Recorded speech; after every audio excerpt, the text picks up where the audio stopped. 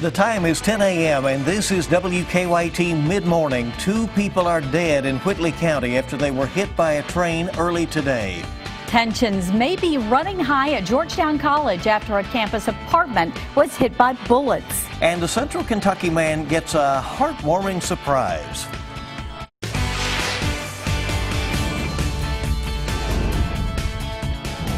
This is WKYT Midmorning. Good morning and welcome in. It is Tuesday, September 6th. I'm Bill Bryant. And I'm Barbara Bailey. Boy, that weekend was gorgeous. It was. Extended holiday weekend. Right. And we were off yesterday. It flew by, no doubt about that, but it sure was easy to enjoy.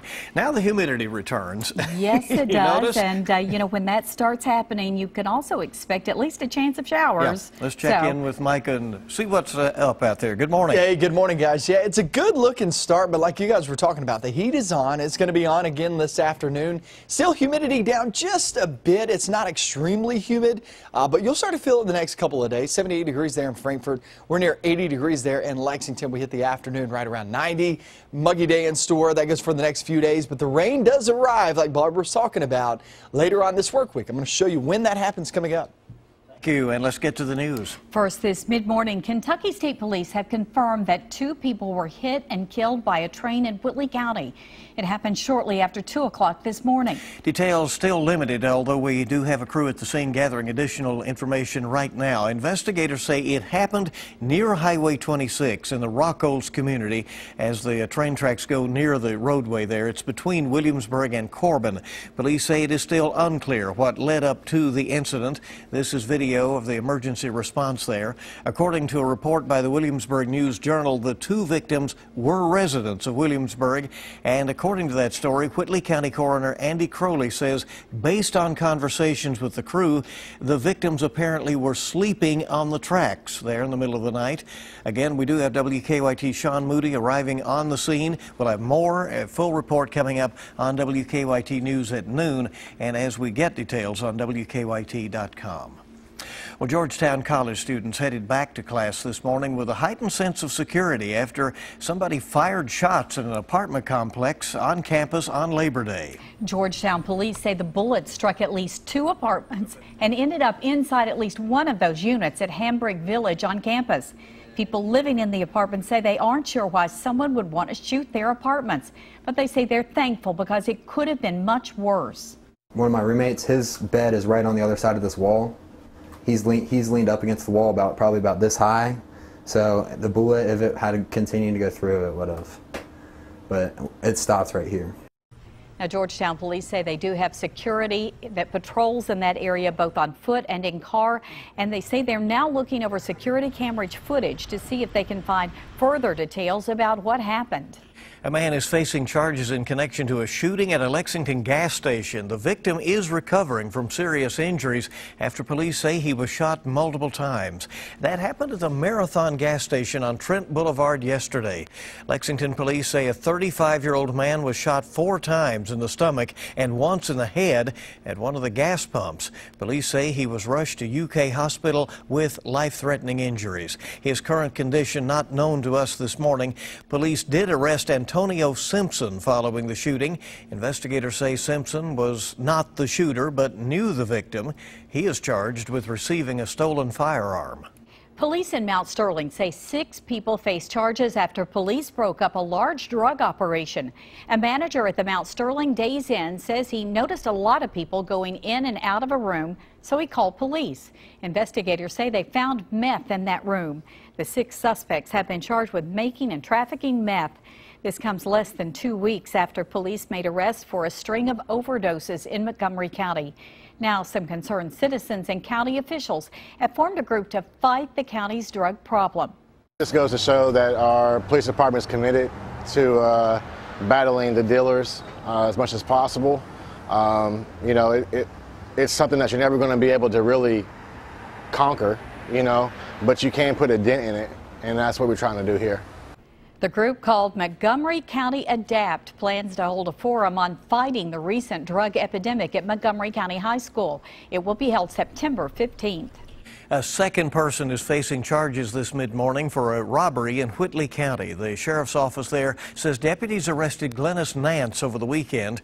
Investigators say he and Isaiah Canada robbed someone at knife point at the high top boat ramp last month there at Laurel Lake. The victim says the two men claimed that they were park rangers at the time. Deputies arrested Canada last week. They say they also found meth at Nance's home.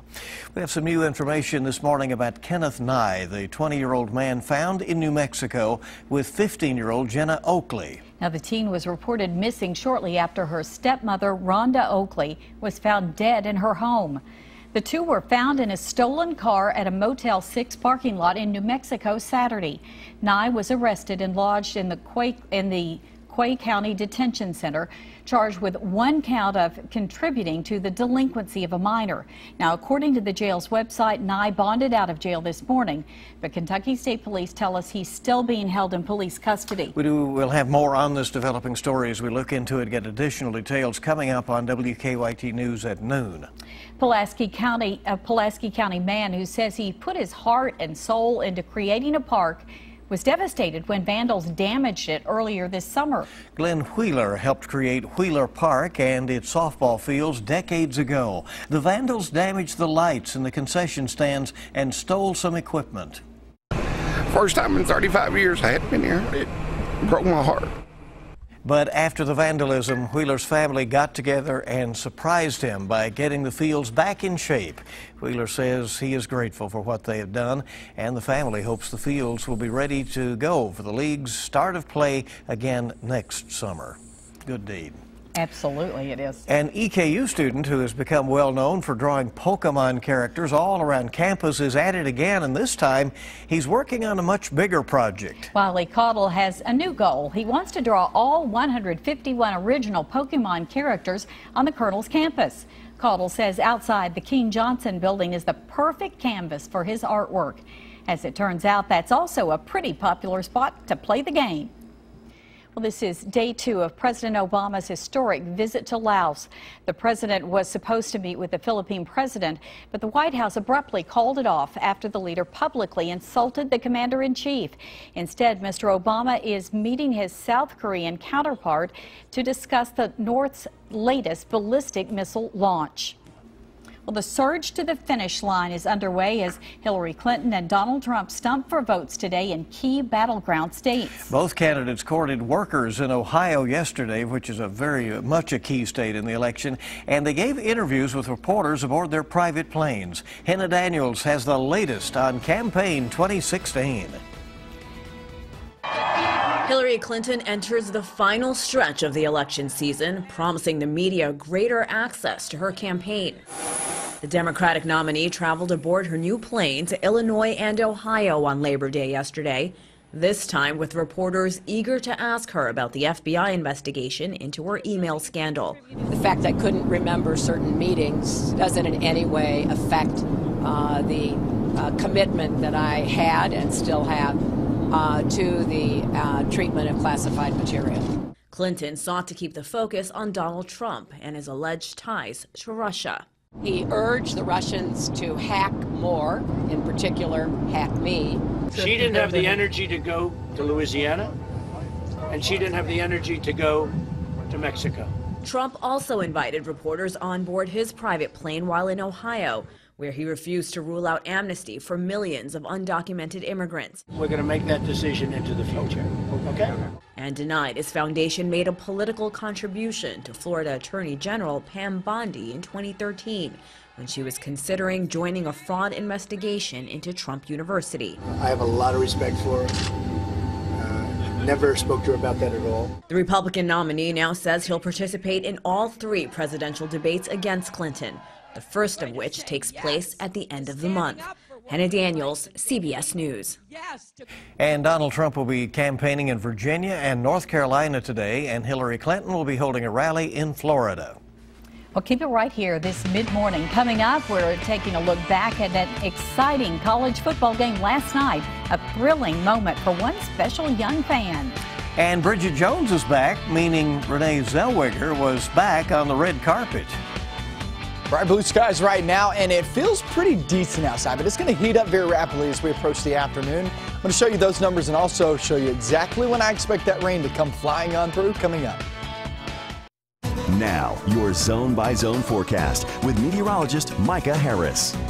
We're at 79 degrees right now in Lexington, almost 80 degrees, and we're not even close to the noontime hour. We got about an hour and a half before we actually reach that. And it just shows you it's going to be heating up very rapidly. By the time we hit noon, it'll be 85, 86 degrees across portions of our area. So it's really going to heat up very rapidly. But remember that the humidity is down just like yesterday. Humidity's down once again today. The next couple of days it starts to rise, and then you put those two together, you know something's on the way when you start to feel very, very sticky around here. 90 degrees in the forecast later on this afternoon. Now, like I was talking about, it's going to be warm, there's no doubt. Just like yesterday, it was pretty warm, but it wasn't extremely humid. And that keeps the rain on out of here. The main player of keeping the rain on out of here, this huge dome of higher pressure. Here's what's going on. This is the big picture, and this is the setup that we have the next couple of days. As long as this is even close by, it doesn't have to be right over us. As long as it's close by, we're going to stay dry. And a lot of that warm air coming in from the south and southeast, or south and southwest that is, it's from that high pressure system just barreling it on in. So we'll stay dry. There's nothing going on, but look back toward the west of us. That's knocking on our doorstep. That will be really late into the evening hours there on Thursday and Thursday night. As of right now, that's the timing of it. We'll see if it speeds up, but as of right now, I'd say Thursday stays dry. So today, Wednesday, Thursday stays dry, and then you get off toward the evening and night. That's when the storms will be a possibility there in the forecast, especially central, north, and western zones. So Lexington, northbound Lexington, back toward the west, back toward Louisville. That's your best bet. Highs anywhere from 82 to 92, or 88 to 92, that is, all the way through your Thursday. So today and tomorrow, no chance of rain. Tomorrow, or Thursday, we're going to stay dry through the daylight hours as of right now, but it does look like toward the evening and night, that's when this rain moves on in. And it's not a lot. I wouldn't expect a lot of rain out of this. Friday, just a few storms that could affect some of these ball games going on Friday night. But Saturday continues to show all models point toward that front being over us on Saturday and giving storms likely there in the forecast. Remember, it's 60%, not 100%. So it's not a complete washout. Not everybody will see the rain, but if you do, some heavy downpours are expected out of that on Saturday. Once that pushes on through, it looks pretty good, though. Very nice Sunday. Feels good, too. Just a quick hitter. That's right. All right. Thank you, Micah. Well, Florida State beat Ole Miss last night in college football, and a young fan got the thrill of a lifetime. You might recall Seminoles wide receiver Travis Rudolph befriending sixth grader Bo Pask, who has autism. Rudolph sat down and had lunch with him during a community outreach program. That was last week. Well, the story immediately went viral, and the superstar streak is not over. Randolph invited Bo to last night's game. He met the entire team, and he got plenty of hugs and even his own personalized jersey. Bo watched FSU beat Ole Miss, by the way, 45-34. And so he's the star now. He's probably had that jersey on since the game, too. Wouldn't you think so? Yeah, probably at school today. Well, the late, great Freddie Mercury gets a celestial honor.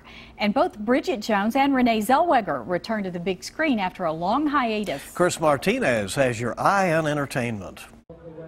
Renee Zellweger walked the red carpet in London Monday night for the world premiere of Bridget Jones's Baby. Colin Firth is also back for the third installment of the popular franchise.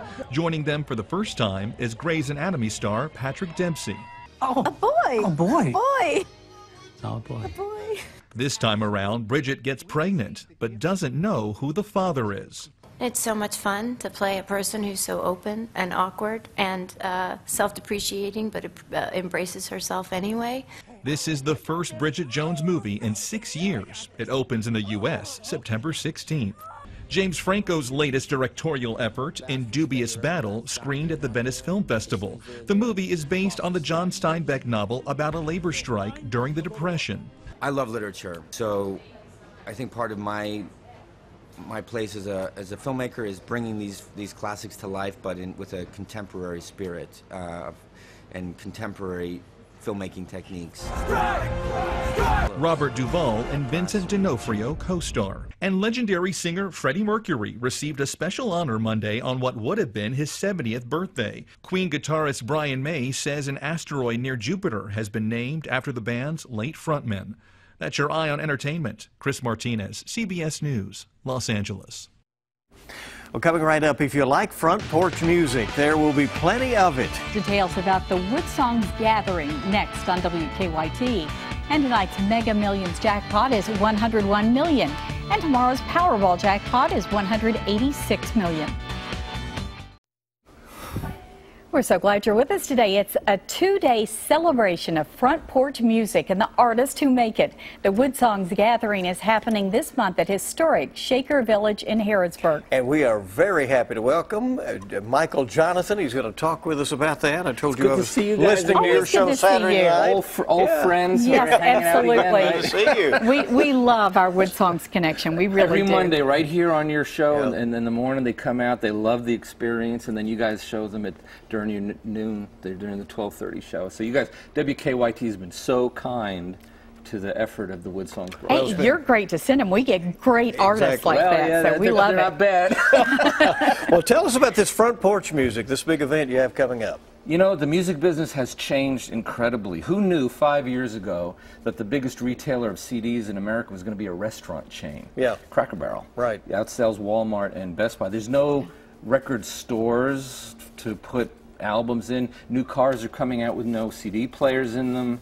Even computers don't have CD slots anymore. So it's been very difficult for artists to view music as a career. And I created the Wood Songs Front Porch Association to be honest and say, look, you're not going to be Bob Dylan, you're not going to be Garth Brooks, you're not going to sell 1 million records, but what do you do with this passion, this spirit, this thing? And the front porch used to be the grand stage of America. They don't even put front porches on homes anymore. Oh, but front porches are great. I agree with you. Well, and Kentucky's fortunate because so many homes do have that. But I created the Wood Songs Front Porch Association. It's a nonprofit that brings art and music into schools. We call the members song farmers. Isn't that a neat name? Yes, absolutely. And this year, the gathering of song farmers is going to be at Shaker Village. And beautiful setting. Oh my goodness. We're having like Friday night music and art and lectures and concerts and workshops, and the public's invited. You become a member of the WFPA and we give you 5 free tickets. Oh, wow. 5 free tickets. You become a member, you get 5 free tickets. Saturday night we're having a big old-fashioned, old-timey barn dance. Shaker Village has this massive, gorgeous barn. Raymond McLean from the McLean Family Band and the students of Moorhead, the Kentucky Center of Traditional Music, is going to be the band for the barn dance. That's great. But everyone from Pat Flynn from Newgrass Revival to Banana from the Youngbloods, who was on WKYT. This is a celebration of the spirit of front porch, real, organic music for people whose love for music supersedes the fact that they can't have a livelihood with it. As you have said so often on your show, you don't have to be famous, you have to be very good. Or just not suck.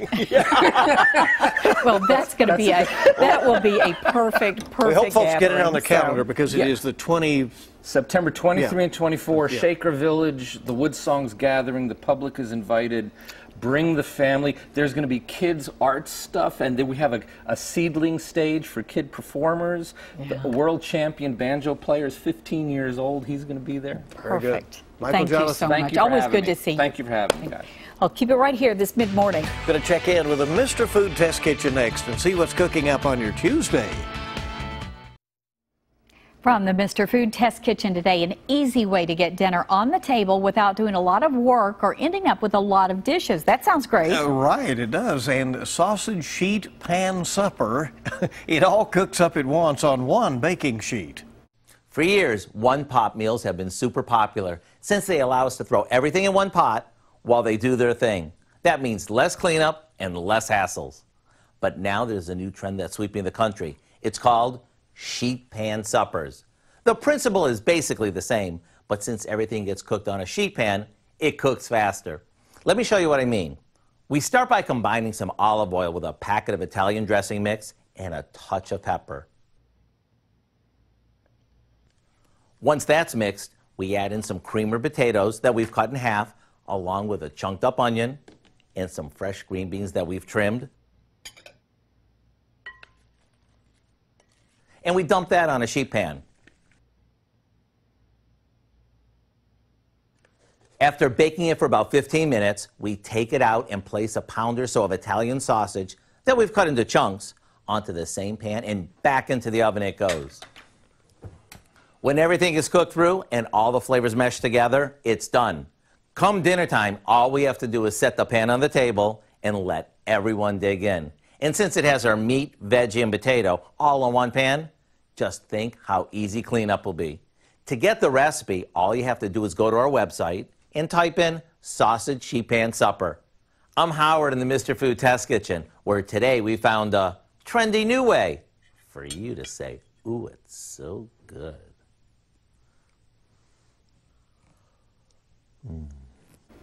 Looks pretty good. That looks pretty good. Not bad. Okay, let's look at the weather and see what's going on the rest of the day. 90 degrees this afternoon, and that will go for tomorrow. So today and tomorrow, pretty much the same days.